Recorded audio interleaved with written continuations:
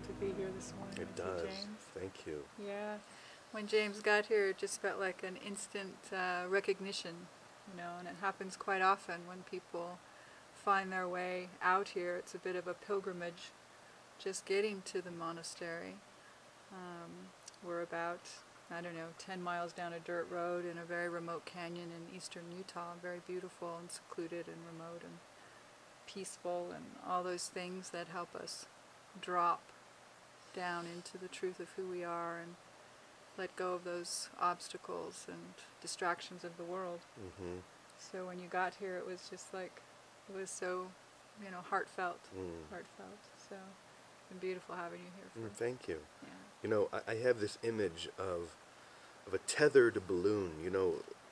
They used to show this in old movies where there'd be, at a fair or something, there would be a hot air balloon with a basket, and it would be tied down, and it would be just off the ground, but it would not be able to fly, and it would be tied with these ropes. And that's what perception is. And we're always tied down by our thoughts and our ideas and our concepts. And coming here, I know that for the first little while I could actually feel them.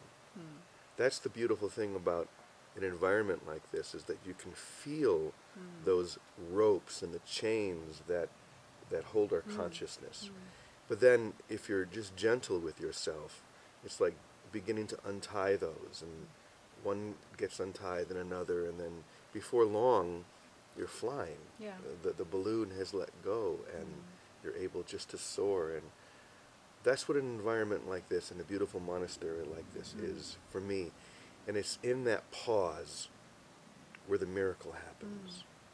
Absolutely. Yeah, I mean, it's all about mind, right? It's not about what's going on out here. You can have that stillness wherever you are, but here it's because the stillness is amplified, so is the opportunity. Yeah, it's like in nature, a lot of people feel this connection, this deeper connection in nature, because the trees aren't trying to be better trees. Yeah. The chipmunks aren't trying to be better than the other chipmunks, and so there's a naturalness here that is very much the way that the mind actually is. But there's so many distractions in the world that you almost think it's normal to have those tethers, right? And like you said, you don't have to come and live in a place like this, but to be able to come and have a space where you can come and just start to get in touch with those tethers and let them go, and then carry it back out, carry it back out into whatever you're doing. And we just recently opened this up for people to come. It's been a pretty well-used property for deep mind training based in the Course in Miracles, like really using the mirroring of relationships and undoing the blocks to the presence of love. And so it's been beautifully used, and now it's kind of like this wonderful support for the silence. We're dropping more and more into the silence ourselves, and we just have this beautiful heart opening for people who have that desire, because there's not really a lot of places that you can go to find that, So we're very, very inspired for people to be able to come and just let go, just let go, and just be without an agenda. We're not teaching anything here. We're just a living demonstration that peace is possible, and it is our natural state. And if you are a student of A Course in Miracles, this is a really special place.